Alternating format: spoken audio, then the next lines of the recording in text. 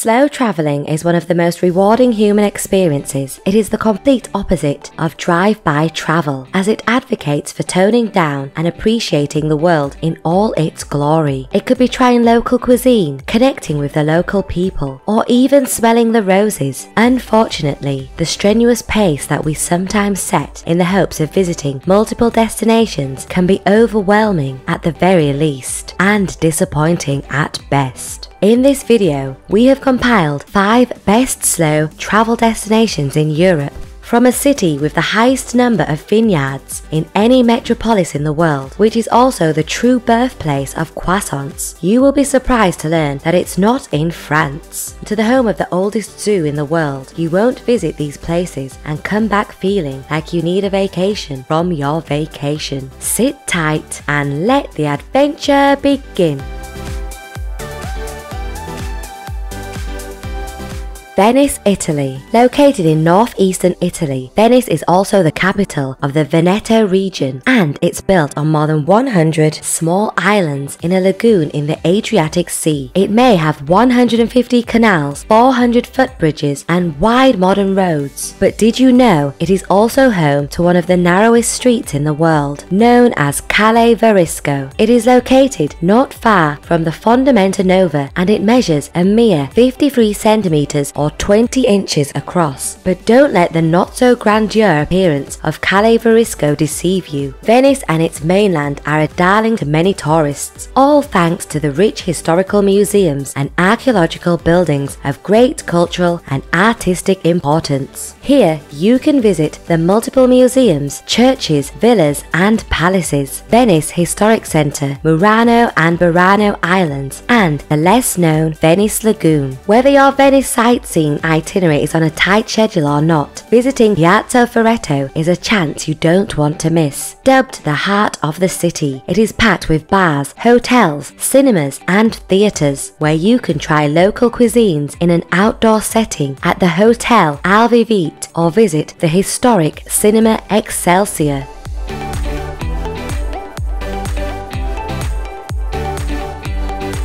Paris, France. Located in the north-central part of France, along the Seine River, it is at the centre of the Ile-de-France region. Paris, the capital city of France, is a city of many firsts. It was the first city in the world to install streetlights, hence the nickname, the City of Lights, as well as the only city that doesn't have stop signs on its roads. As if to emulate this stop-free nature of the city, over 1 million tourists flock to Paris annually for a glimpse of the multiple historical and cultural sites. Your love affair with Paris begins at the Eiffel Tower, which is easily the most recognizable landmark in the city's landscape. Designed by Alexandre Gustave Eiffel for the Paris exhibition of 1889, this iconic structure towers 324 meters, giving you an obstructed view of the surrounding romantic landscaping and city landscape. Inside the tower, you'll also find a gift shop, cafeteria, brasserie restaurant, and public restrooms. Another must-see sight in Paris is the Louvre Museum. Once the home of France's kings, the museum is home to thousands of paintings and artworks, with the most notable ones being the Mona Lisa by Leonardo da Vinci and the infamous Venus de Milo sculpture. The sightseeing in Paris does not end with the Louvre Museum. In the heart of Paris, on the Ile de la Cité in the Latin Quarter, is the Cathedral Notre Dame de Paris, commissioned in 1163 by King Louis IX.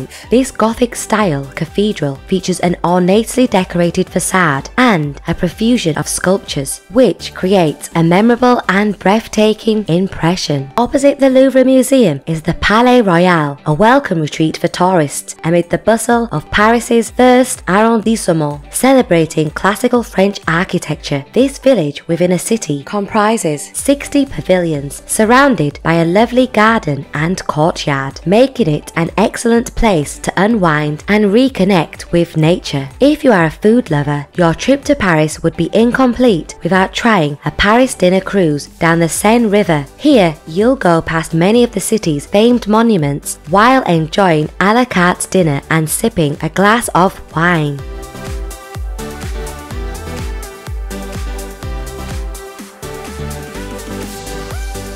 London, England. London is situated in southeastern England, lying astride the River Thames, some 50 miles 80 kilometers upstream from its estuary on the North Sea. But did you know that London, just like many other cities, has its own superstition? Yes. Legend has it that the city's and kingdom's existence relies upon the continued residence of at least 6 ravens in the Tower of London. For extra measures, the ravens have a clipped wing, and they even have a standby raven in case one flies away. Unlike the ravens, however, a single tourist flying out of London is immediately replaced by millions of others, all thanks to the impressive tourist attractions and captivating things to do in the city. Right off the bat, nothing screams London more empathetically than the iconic Buckingham Palace. Here you'll get to experience London's most popular display of pomp and precision marching at the changing of the Royal Guard every day at 11:30 a.m. 20 minutes away from Buckingham Palace is the magnificent Tower of London. From prison to palace, private zoo to treasure vault, and even home to the 6 ravens, this World Heritage Site has fulfilled many different roles over the centuries. Today, this massive white tower is a cultural museum and a learning point, where the public can marvel at the remarkable displays of the 17th century line of kings, royal armaments and armour. After visiting the tower, don't forget to swing by the British Museum, home to a fine collection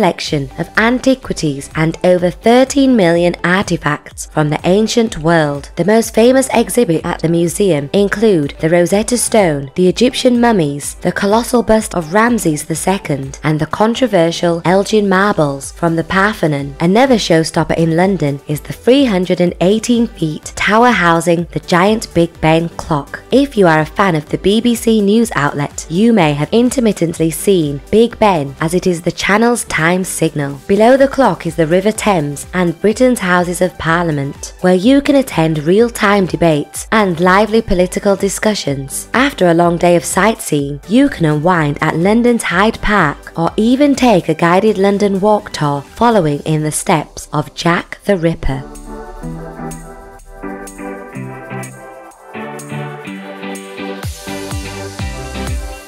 Florence, Italy. Located in central Italy, this lovely city is the capital of Firenze province and Tuscany region, and is about 145 miles 230 kilometers northwest of Rome, renowned for being the birthplace of the Italian Renaissance and home to 1/3 of all the important art masterpieces in the world. This, coupled with historical museums, squares, churches and landmarks, make it a great open-air museum for tourists who love history and culture. Whilst it's almost impossible to cover everything in a single visit, one of the architectural masterpieces and the pride of the Florentine skyline is the Cathedral of Santa Maria del Fiore, popularly known as the Duomo by the locals. It is the 3rd largest church in the world and home to popular art masterpieces and architecture by popular Italian Renaissance artists, including Ghiberti, Donatello, Giotto, Brunelleschi and Michelangelo. Among the most popular art pieces in the cathedral include The Last Judgment by Giorgio Vasari, which was completed in 1579, as well as the tomb of Brunelleschi. Another obligatory stop when visiting Florence is the Galleria dell'Accademia, along with housing Michelangelo's best-known work, David. It is also home to the Madonna and the unfinished 4 slaves and St. Matthew sculptures, making it the ultimate location for art lovers. A 10-minute drive from the Galleria dell'Accademia is Uffizi Palace and Gallery, considered one of the world's top art museums. It is home to a staggering art collection. Walk down the memory lane to understand firsthand how Florence's 14th and 16th century artists changed the face of Western art and get inspired while at it. Visiting Piazzale Michelangelo is another experience that you don't want to miss. This terrace towering above the city gives you a sweeping city view encompassing the Palazzo Vecchio, Ponte Vecchio, Santa Croce and other landmarks within the city. It is also an excellent place to unwind in the evening under the unmatched sunset view. As you delight in Florence's giant open-air museum sites, take time to meet the locals as they engage in their daily routines. And there's no better place to do this than in the enormous Mercato Centrale food market. Here you can try the local cuisines as well as purchase authentic Italian crafts and spices to bring back home.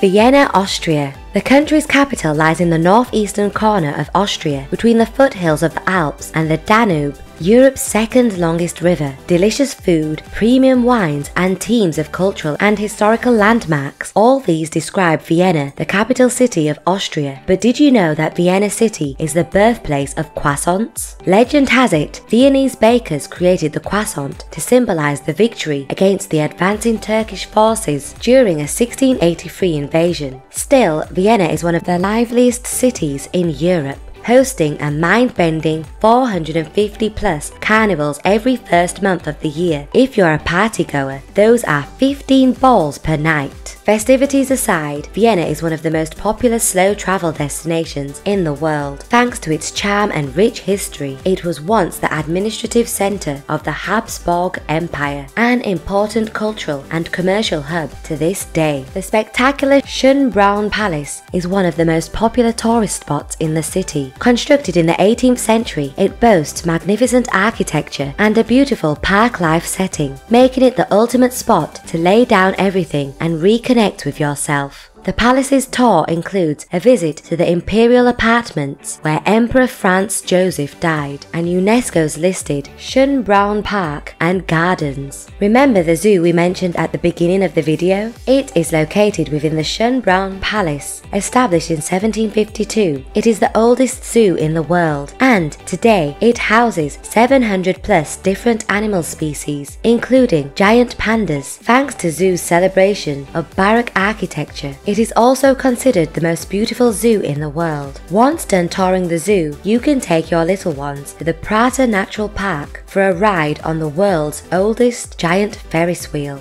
15 minutes from the Schönbrunn Palace is the Hofburg, easily the most historically significant palace in Vienna. It was the official residence of Austrian rulers since 1275, and it continues to showcase the country's different eras and historical events. If you are an arts lover, your trip would be incomplete if you missed Vienna's Kunsthistorisches Museum. Housed inside are magnificent art collections of the Habsburg royal family, including the infamous Tower of Babel by Peter Bruegel. If it is happy highs that you are after, then you're in luck, as no other city in the world has more vineyards within its limit than Vienna. There are over 600 wine producers within the city. That's one wine producer per 2,500 persons, working 700 hectares of beautiful urban vineyards. And it is no surprise that Vienna is christened the Wine City. Enjoy a Vienna walking tour to the multiple wineries or even handmade centuries-old recipes at the famous Demel Cafe. Other notable mentions include the brightly coloured Hundertwasserhaus apartment block,